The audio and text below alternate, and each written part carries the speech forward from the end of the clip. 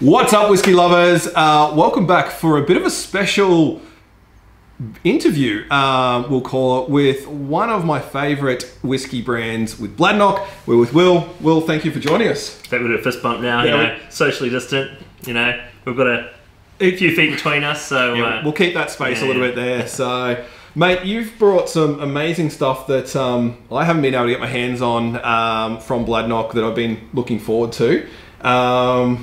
Mate, tell us what we're doing. Yeah, so look, the last kind of few months have been a little bit unexpected for all of our plans for releasing new whiskies, and a couple of our whiskies were exclusively made for bars and whiskey bars and restaurants, and obviously that's not been possible in the last few months, so we've kind of changed our tactic a little bit, and we've released a couple of whiskies exclusively through our new e-commerce store. Yep. Two whiskies we're going to have a look at today. One is the much anticipated single cask, the 2020/03, so that's number 3 of the 5 casks we've been released this year by Nick Savage, our new master distiller. And the other one is the Boilermaker House Select Cask. So we have 2 ranges of single cask whiskies. Single cask, which are 5 casks each year chosen by us, and the Select Cask, which is made in collaboration with one of our absolute closest friends and best customers around the world. So the very first Select Cask is the Boilermaker Cask edition, and that's what we're going to be trying today, along with a collaboration on a collaboration, which is our first ever beer collaboration, which is the Knockout, which is made with the guys at Black Hops down on the Gold Coast. So, for anyone that doesn't know, and you've watched any of my videos, Bladnoch 17 is hands down my favourite. So hopefully today I find a new favourite. But one of the things that I didn't know about is this was kind of an exclusive somewhere else. It wasn't really, you couldn't buy it at the bottle shops or anything like that. You actually had to go either to a club or things like that. They now have it online. So if you are looking for one of the best Bladnochs in that range, Zach. Not much no, left. No, Quick. I'm going to buy a few more anyway. But yeah, so they've actually now started releasing these ones. The Boilermaker House, that one is something that I heard about a long time ago, and obviously we couldn't buy it, and then obviously with what's going on, you've now opened it up. So yeah, very excited for the taste testing for today. Yeah, that's pretty cool. So first one, what have we got again? I thought let's start off with the single cask. This doesn't actually exist in Australia yet. The team in Scotland put one in a courier package and sent it over to us, and literally today is the first time it's been opened a few minutes ago to make sure that it was good stuff. So we've got bottle number 168 sitting here out of 222. So this is, as I said, is the third of the 5 casks released, and this is the Australian exclusive single cask. And this is at cask strength as well, isn't it? Absolutely, all at cask strength, non-chill filtered, and natural colour. And this cask number 3 is an ex-bourbon barrel. So first fill bourbon barrel, filled in 2006. Yep. So it's actually a 13-year-old whiskey. Yep. But all of the single cask, it's all about the vintage. So you can see we put here the date of distillation, December 2006, and the date of bottling, which is March 2020. So every year we're going to release another 5 casks. Yep. Nick's already got in his head what he wants for the future, but obviously you might tweak that depending on what's really just ready to be released. The 5 different casks that each had something exceptional. So when he joined us back in July, he had the tough job of going through and tasting a sample from pretty much every cask in the warehouse. Tough job, yep. And these were some of his gems. So the last time that people would have tasted a cask strength Bladnoch are those who were lucky enough to get their hand on a little whiskey that you've got floating around, we saw over there. I'll grab that one. You can tell we planned this very well. The Bladnoch 10. So the Bladnoch 10 Whiskey Club edition. So this one is an exceptionally rare bottle now because all of the stock went to the guys at the Whiskey Club. This edition was made from a combination of ex-bourbon barrels. Yep. And so it's actually a batch all put together and vatted and made at the cask strength. So this, on the other hand, is from one single barrel that was drawn very similar to the barrels that went into the 10-year-old. This is cask number 229. There's probably of all of our casks for leading up until when Bladnoch was closed for a period, the bourbon barrels probably we've got a greater selection there. So this really is the best of a group of barrels that we're working on. So when you talk about a lot of these things are normally at the distillery only release, how many per year is generally, is that something that it changes all the time, just depends on what barrels you've got, but like, is there always a special bottle at the distillery that no one else can really get unless they're there? Look, a lot of distilleries do what we do and keep things for when you visit the distillery. So there's Cask 01, which is the one that's the UK e-commerce release. That was going to be one that was only available if you visited Bladnoch and did the visitor centre tour. However, of course, we've had to close the visitor centre, so that is the edition that's exclusively online for UK consumers. So any top fans out there, they're finding someone in the UK now to buy them a bottle and send it over. We've been getting quite a few emails from people going, "I want that Cask 01," and vice versa. The guys in the UK saying, "We want to get our hands on Cask number 3." But for this first release, number 3 is for Australia, number 1 is for the UK, and we've got a few other casks there that we're going to be releasing in some other markets. So there we go. This is the first one, and as I say, it's on the ship right now, on its way over to Australia, landing kind of late June, early July. Yep. I think there are a few people hoping for some favourable sailing conditions, so it lands as soon as possible.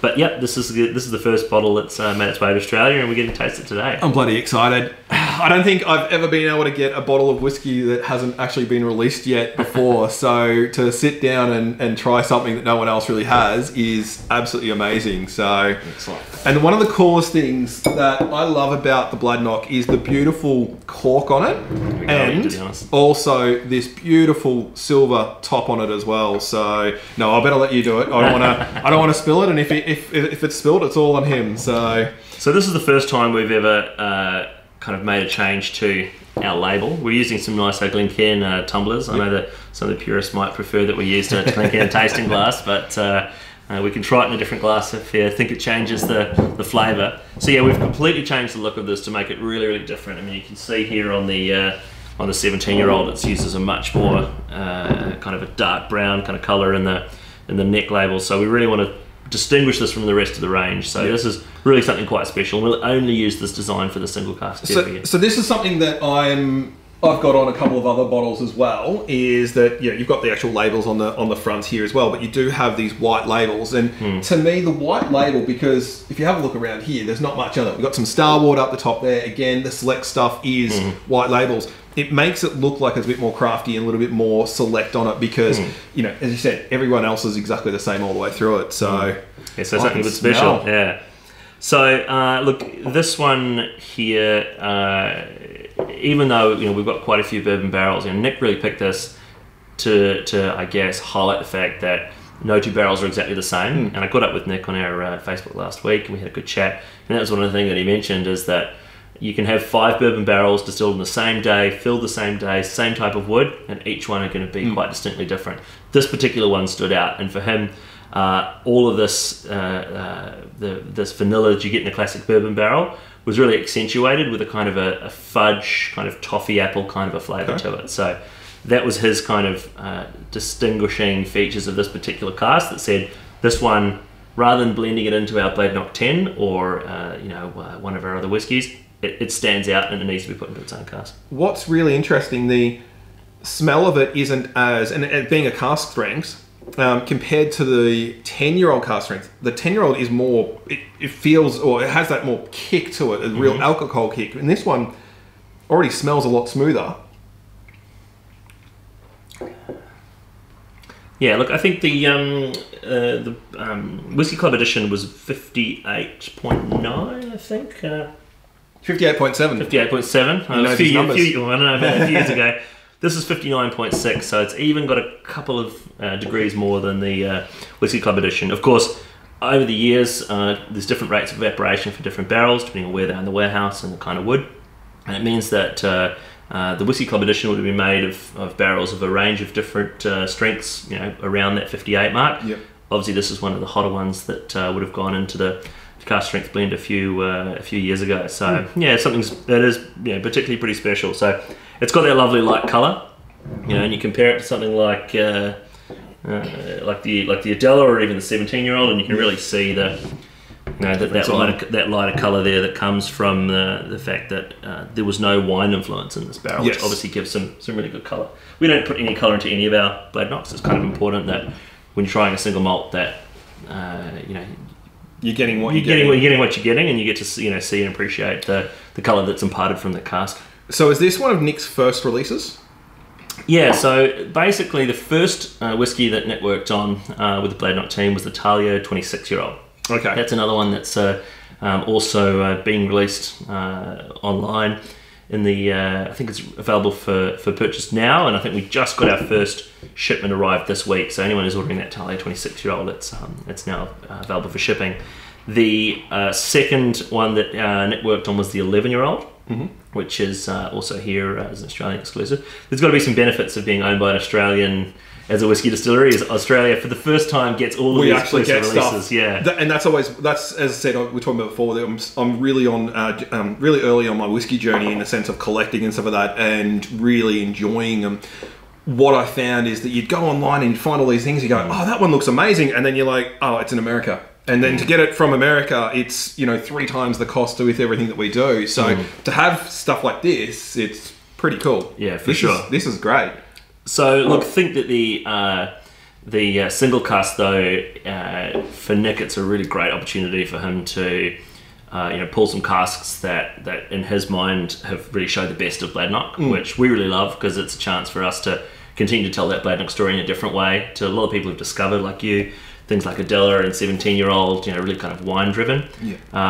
Here we've got in the single cask collection, amongst the 5, we've got bourbon cask, we've got Manzanilla sherry cask, a couple of red wine, we've got a big bowl sherry butt. So a whole lot of different styles of Bladnoch that we can share with collectors. Who is the person you're going for, or who is the drinker that Nicky is making this for? Because this is not a beginner's drink at all. Well, I wouldn't think. Yeah. Look, it's an interesting question, and maybe we should. I'll ask Nick that next time I catch up with him. Who he's aiming for. Look, I think that it's less about making whiskey for someone. It's more about saying, with this particular one, here's the best of one particular element of Bladnoch's collection of great aged whiskey, and therefore, for someone who's wanting to discover, I guess, the strength and the breadth of the Bladnoch aged whiskey catalogue, trying some of these single casks, give you a real insight into what we've got available, because it's there's nothing done to it. It's literally taken from the cask. It's put into a bottle. There's no kind of intermediate steps, which for someone who's really appreciating what it is to make a whiskey, they can really see behind the curtain. And the good thing is, anyway, if you do want to change it, there is other ways to make it. Obviously, don't put Coke in it. That'll be the end of it. Red Bull, Red Bull, there we go. Or make it a highball. But you could add a couple of drops of water and change the flavours and everything like that as well, which is... I did try that with the Bladnoch, the 10-year-old cask strength, and I still actually preferred it being cask strength on it. Yeah. Just wasn't... if I wanted to go that, I'll just go the 10-year-old, which you can easily get at every shop. So one of the great things about cask strength is that it gives you back the power to add the water that you want. I mean, when I caught up with Nick last week, that was exactly his theory as well, and he loves to add a couple of drops to all of the single cask range.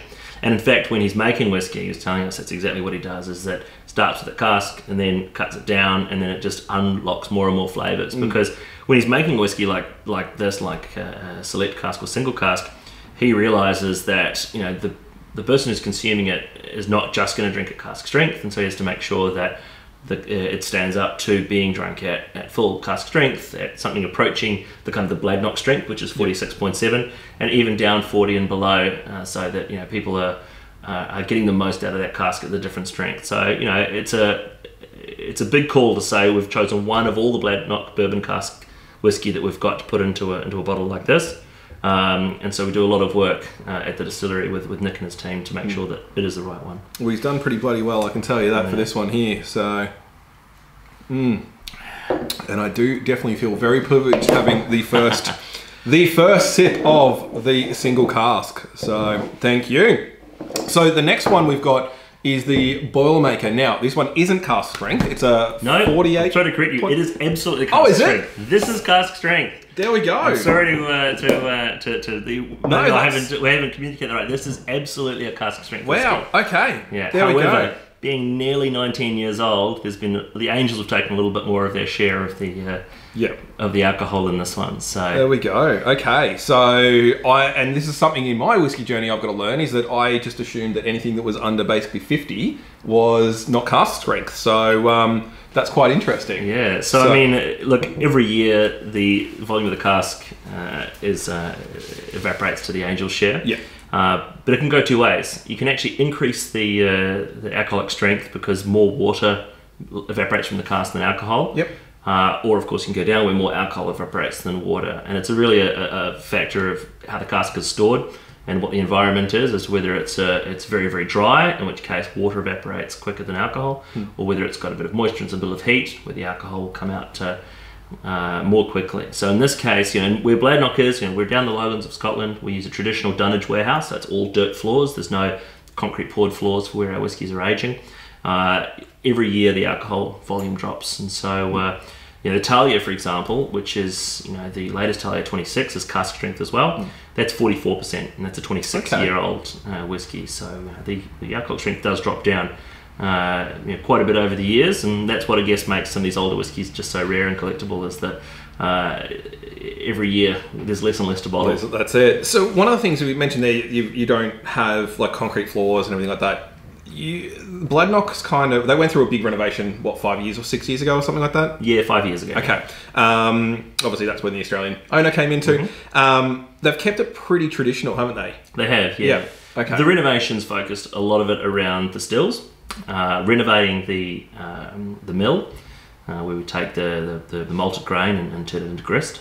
And really just tidying up the warehouses where things were stored. So the stills themselves were replaced, a single pair of stills with 2 pair of stills, and hugely increased the volume of whiskey that we can distill, or the volume of spirit we can distill every year. That was really the biggest change. However, the stills themselves were created by the top still makers of Scotland, Forsyths, and they were made in quite a traditional way. So you go to Bladnoch, it's not one guy sitting in a booth pushing buttons on a computer. It's turning valves. It's very much hands-on. You see pictures of our spirits safe. We've put a few up online recently, and you can see that it is absolutely a hands-on. It's definitely handcrafted in the where we're making the cuts in the whiskey. So. I was going to say, I think I saw an Instagram photo only a couple of days ago, and it was a beautiful piece of machinery that so I can't wait for all of this to be over and I can go over and have a look. So and so this one, as I said, it was the Boilermaker House. Now these guys are in Melbourne. They are, yeah. Yep. So Boilermaker House, really good friends of ours. Greg Sanderson and his team have been supporting Bladnoch really since the very start, when we launched Bladnoch in Australia back in early 2017. So when it came to our first collaboration cast, we basically went in and pitched the idea to them, and they just jumped straight on board. So what we did is we sent 5 different cask ideas over to the guys in Boilermaker House, and Greg and at the time it was Asher, the manager, and the team got to trial these casks samples, and chose the one that they liked the most, which was Moscatel finish. Okay. Asher from their team, we flew him over to Scotland, and he spent some time with the team in Scotland, tasting the different casks from the kind of with the Moscatel finish before he kind of landed on the one that cask number 102 was the perfect one to work for Boilermaker House. So they were really involved with the story of choosing the cask and being part of that. And so soon after that, we dropped the cask, and it was bottled in, I think it was November 2019.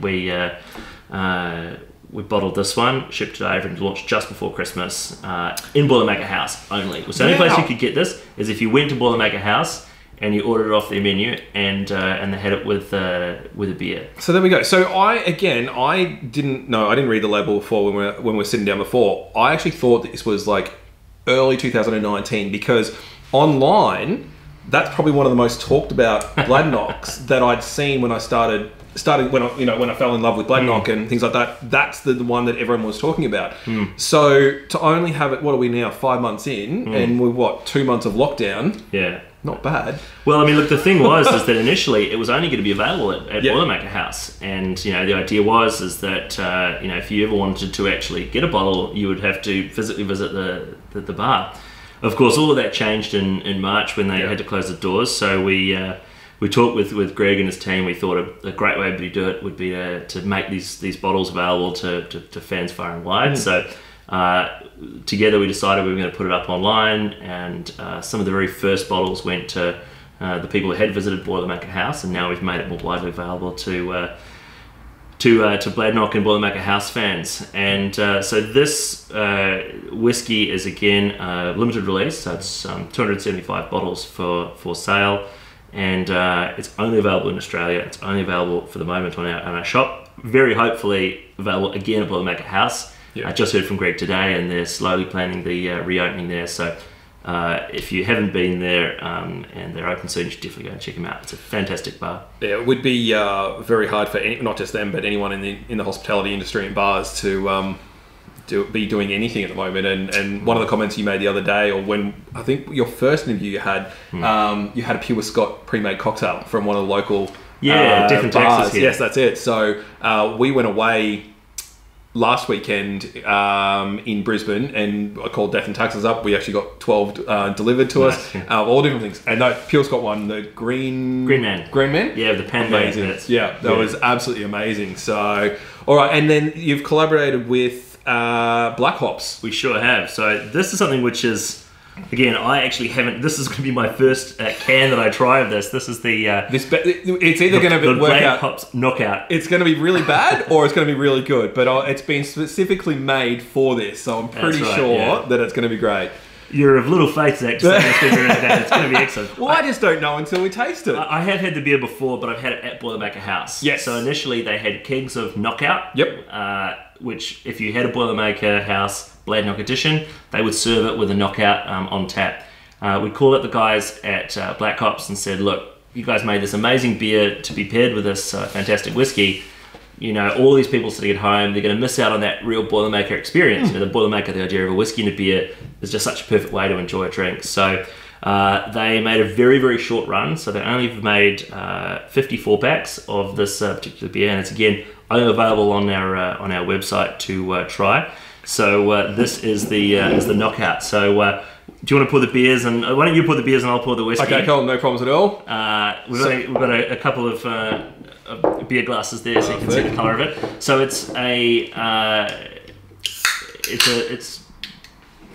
amber ale, and it's using Maris Otter hops to get the particular flavour that these guys are looking for, and it's a little bit. Probably a little bit spicier than some of the other ones that Black Hops have made.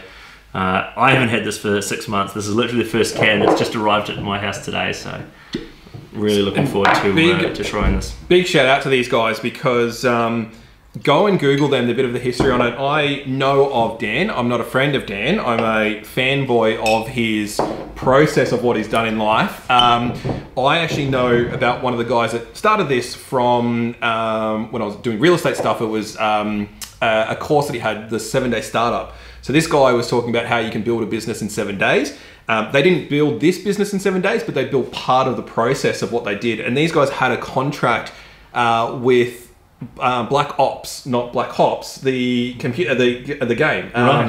Is it Call of Duty or Black Ops? I can't remember, but I think it was Call of Duty Black Ops, the whatever release they had, and they did a beer specifically for them. Right. And I believe they're one of the first beer companies or distilleries to get funding on like a GoFundMe kind of system as well. Okay. So they do things a little bit differently. They are local to Brisbane. So kind of good that they've kind of come on board and done this as well. So, and it's a really cool collaboration to have, you know, 3 parts of the world of Boilermaker House, the bar where you enjoy it, the whiskey maker and the beer maker, all working together on a particular beer. So. And now being able to enjoy it at home instead of having to wait for the bars to open. That's it. So this is all about that Moscatel. Bladnoch's only ever released one other Moscatel finished whiskey since we've had the distillery. It's the 29-year-old Bicentennial. So that's the only other way which you could have today have a Moscatel finished whiskey. So that's a lot smoother on the smell. It's a bit more, is it Christmassy cake-ishy kind of? There's a little bit of that kind of Christmas cake. It's got that wonderful kind of, that classic sort of fortified, you know, body to it. Ooh. I mean, it's very different to our Adela, our sherry cask, which is Oloroso, and it really highlights just how the kind of fortified that was in the cask before the whiskey makes a big impact on the flavour. So there's something in there, and I'm terrible when it's trying to pick out, you know, flavours from whiskies and stuff like that. But there's some. This one's probably very, very, very smooth. It's on par of some of the other ones that I quite enjoy. The 17, but there's something on the aftertaste there which I can't pick that is absolutely amazing. That is almost like a little bit of cloves. The Christmas cake comes with a little bit of that. Yeah, very, very light spice. Yeah.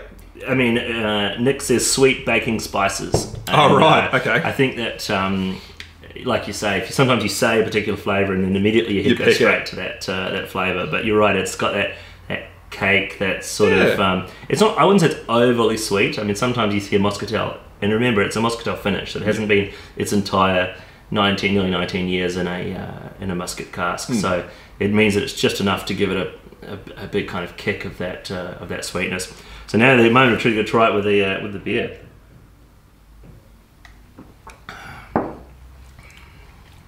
Mellows it out, doesn't it? Yeah. It just complements it really well. I was reading a great article yesterday about Boilermakers that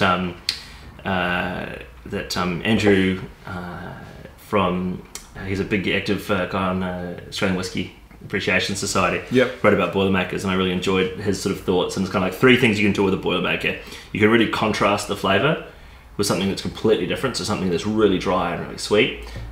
You can complement it, so there's like flavour compounds that you get in the whiskey and in the beer, or you can cut it where there's like a real sort of like front flavour, which is like maybe a gose and a really big kind of bold sort of dark whiskey, and a gose which has got that real kind of passion fruit sweetness. So you can really cut the flavours. Yeah. And I would say that this is probably more in the complement. There's kind of that Christmassy, baking-y sort of flavours that go into the beer that you're also getting in the well, you are looking at a bit of a darker beer compared to what I would normally drink as well. So, yeah, I'm actually very new to Boilermakers, which is really funny because I experimented one night where I did 13 whiskies and 3 different beers. Right. I didn't have the whole thing. No, I was here and I was doing that and I was trying to learn it because I'd never done it before. So I got a Guinness and 2 other like IPA kind of things and whatnot. And I tried pretty much one, like little samples of it and having it there. I really only found one that I enjoyed. Got the note somewhere, I don't even know what it was, but it's kind of like the introduction to like the next part of the whiskey because I came from beer, then now I'm back into whiskey again, enjoying it. So bringing the 2 together is absolutely amazing. This is no offense to the cask strength, that is amazing, but this, because you can do this together and it's just completely different, because if you're looking for a certain style of drink, you wouldn't be going, oh, which one do I pick? Because they are completely different drinks. Yeah. But this is very smooth and it has a beautiful finish to it as well. And then and you join this up with the beer. And there you go, you get yourself a party. That's it. No, that's it. So, what's kind of the next thing for Bladnoch? Great question. Look, what we're really looking forward to once we've got some more of these single casks out to the market are some of the new whiskies that we have a chance to make using the whiskey that we've distilled. So since we've rebuilt the distillery, we've been distilling new whiskey. That's what we're really excited about over the next kind of 12-18 months, is giving a chance for some people to taste some of the new whiskey. In the meantime, of course, we've given people a chance to try our new make spirit. At the moment, it's a UK exclusive. We've had a little bit of interest from Australia. I need a bit more convincing that it's worth shipping some cases over to some Bladnoch fans over here, but we can do it if there's enough interest. But yeah, right now they've got a big project amongst the team at Bladnoch is really looking forward to new whiskies that can combine some of the whiskies that we've distilled that we're kind of particularly proud of. So do you have a rule on the lowest age that you will do? So if you're talking about you've been distilling for 5 years of that stuff and you're talking the next 12 to 18 months, are you looking at doing like a 7-year-old-ish kind of whiskey, or? Look, the rules of Scotch production are that it must be at least 3 years. Yes. So it certainly can't be any younger than that. Look, I think that the fixation on age being the only marker of quality is kind of over, and I think there are some great whiskies out there, especially new distilleries that have released young whiskies that are extremely good. Quality is the number one most important thing, and the flavour of the whiskey is essential, and that's why we do things like we don't chill filter and we don't add colour because we believe in the quality of the whiskey. So putting an age statement, whether it's young or old, is not the number one priority for us. Making a great whiskey is. Yeah, so, cool. For us, I think we've got an incredible selection of old whiskies aging back to now 30 years old. But we've also got some fantastic whiskey that we've distilled since David bought the distillery that we need a chance to showcase. So some big well-known distilleries are now releasing 5-year-old age statement whiskies, and I think that again, whiskey lovers are starting to realise that it's more than just the number on the bottle, and just because it says 12 years or 15 or even 18 years doesn't mean that that's fantastic. And sometimes you see a white label brand winning a gold medal for an 18 or a 25-year-old whiskey, and it's very cheap. You know what? Try it, taste it, see if you like it. Forget the number on the bottle. If you like it, drink more of it. So that was my mistake, and I think pretty much everyone kind of makes that mistake if they don't know better when they get into that whiskey journey, and that was definitely my mistake when I was like, I had to buy a 12-year-old, I had to buy an 18-year-old, I had to buy a 25-year-old. And then I was looking at things going, it's $700 for a bottle. And then I'm currently doing a different kind of whiskey journey at the moment, and I'm finding that some of them are only 3 years old, and they're on par to the 18. Now, obviously, some of it's Australian whiskey, we have different climates and things like that, they age quicker, but there are some whiskies out there that you can get 4, 5, 6 years of age that are killing anything that's a 12-year-old. And look, as much as anything, a lot of that's marketing. And the tradition of a lot of marketing campaigns have said that an easy way to identify a better whiskey is the bigger number. Yep. And look, certainly in the case of Scotch, the older the whiskey, the rarer it is, and often that's what pushes the price up. But there are some fantastic young whiskies, and there's some old whiskies that maybe aren't quite so deserving perhaps of the price tags. So before we wrap up, I've got to ask: is there anything else that you're hiding? There's always something in the bag of tricks. You always want an encore, Zach. So we've brought something that's a bit special. We'll move these out of the way. I'll move these ones just into the collection. He won't notice them at all. So one of the things that we mentioned before is we've been working with some of our new make spirit, and we're selling at the moment as a UK exclusive. But I've actually brought a little sample bottle for us to try from the distillery, just to get a little bit of an idea about what the Bladnoch is that we're making today. The new make spirit that we're selling on our website in the UK is 63.5%. It's what we put the whiskey in, or the spirit into the barrel at. And it's kind of like a peek behind the curtain at what whiskey making is all about. And not a lot of distilleries sell their new make. There are a few big distilleries that do share it. We're particularly proud of, I guess, how much flavour there really is in a new make spirit. And honestly, whenever I smell this, I feel I'm at the distillery, because if you walk into Bladnoch, this is what it smells like. It's a very, very different smell, isn't it? I think some people think that if they haven't ever tried new make, that it's quite neutral. It's like a vodka or kind of like a very, very mild white spirit, but it really is quite full of flavour. It's got that real sort of barley cereal kind of a nose to it. So this will be my first ever new make. You've never had new make? No. My question will be, and I know now what it is because I've actually Googled it recently. What is new make to people that you kind of covered it, but what actually is the new make? Process of whiskey making is we take malted barley, grind it up, makes in a mill, and mix it with water. And we're not allowed in Scotland to add any additives at all. So basically, the enzymes inside the malted barley grain, once it's ground up, have to do all the work to turn the starch into sugar. We take that product, which is called wort. It's then yeast is added to it, and it ferments it into something which is not too dissimilar from a beer. Of course, there's no hops in it. Okay, so it's about 7 or 8%. That product is then distilled twice in our pair of stills. So there's a wash still and a spirit still. And after 2 distillations, at Bladnoch, our whiskey comes out at about between 69 and 70% ABV. We bring it down to 63.5, and that is new make. So it is literally fresh off the still, no time in a barrel at all. It's really just the raw product that comes off the stills. And you can see that it's got absolutely no colour, so it's indistinguishable from water until you put your nose in it. And then you start realising this takes me back to Bladnoch. Really, it does. It's such a distinctive aroma, and you stand in that still house when they're in full swing, and this is that smell in the air. That's why there's absolutely no smoking and no mobile phones. I was going to say that would have to be So a lot of guys, when they talk about new make, they talk about buying a bottle and then putting it in their own little casks, which obviously is not going to give the same experience. They're making their own stuff. Is that, you've got the new make available in the UK only. Is that something you think a lot of people will be doing over there, or do you think that they'll just get it because it's the Bladnoch new make? I think it's a good collectible. Yeah. That's why I'm trying to get one. I am sure that some people might reckon that they can make their own whiskey in a little barrel, and that's questionable. Well, I believe in the free market. If you buy it and you want to put it in a barrel, then you're welcome to it. But there's a lot that goes into it after it's new make. I mean, I think that tasting new make really gives you an appreciation when you can compare this to something like the 10-year-old. Oh yeah. Just how important cask maturation really is, and the water, the barley that's used, the shape of the stills, all of that impacts the new make. But once it's like this, then there's an incredibly important process of cask selection and storage and maturation, and of course choosing the casks that we put into the final single malt that goes into it. So there's a lot of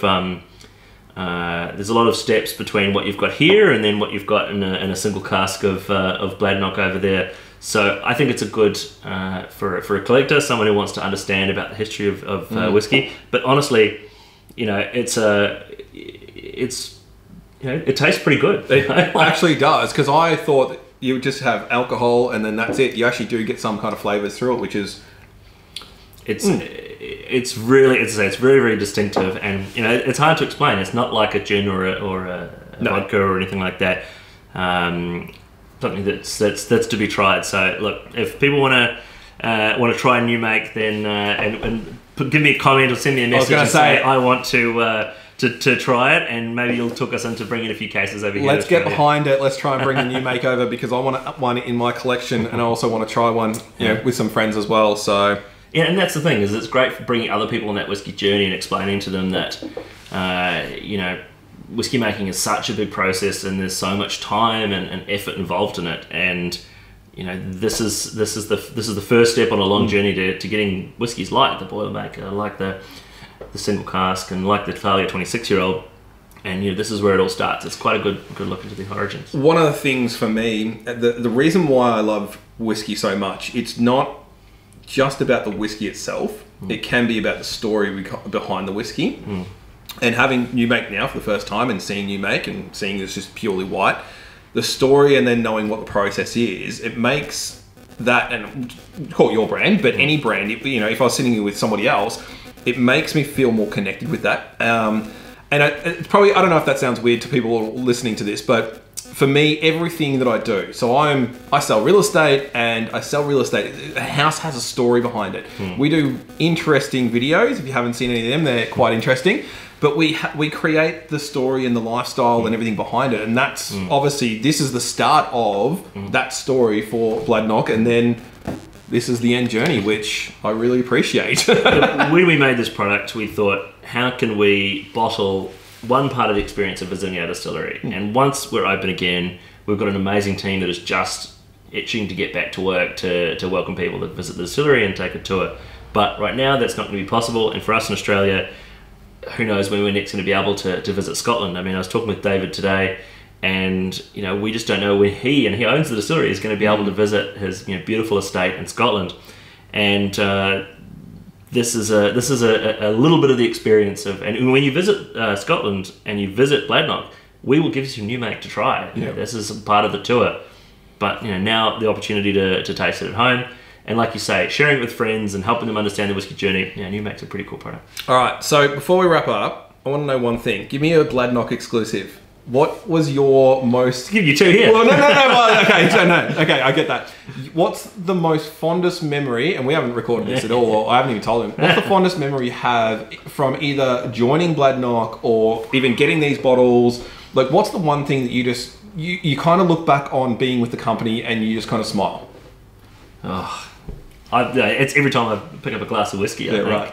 I would say that the first time that I visited the distillery, and walked into there's an amazing kind of vista over the stills. So you walk into the distillery, and there's the mill, and there's the there's the washbacks on one side where all the wort's fermenting, and then you climb up the stairs, and there's like a little mezzanine, and you look down over these enormous copper stills that are bubbling away, making whiskey, and you get the kind of the goosebumps where you're like, this is, not only is this magic happening, but this is 200 years that we're continuing that tradition. So that's pretty cool. I would say that the first time you go up and you see this, you get an appreciation of what we're doing, and what's kind of come before us, and what's going to come for hopefully another 200 years ahead of us. So that was probably the most memorable moment since I joined Bladnoch. Hopefully when it's back open again, everyone I know, I'm just telling everyone about this thing that nobody can do at the moment, including us. So yeah, that'll be the first thing. As soon as we can, we'll be jumping on a plane, heading back to Bladnoch,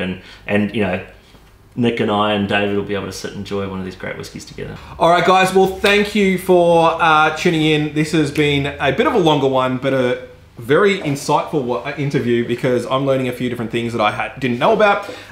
Also, the sampling of stuff that's not even actually in Australia, you don't know how much that actually means to me. This is fucking awesome. There's no other way to say it. I've contained swearing through the whole video till then. So, guys, thank you so much, and keep watching any other videos for... I'm hopefully going to start some more interviews, because this has been quite good, and hopefully out there you guys have learned something as well. Thank you for joining me, mate.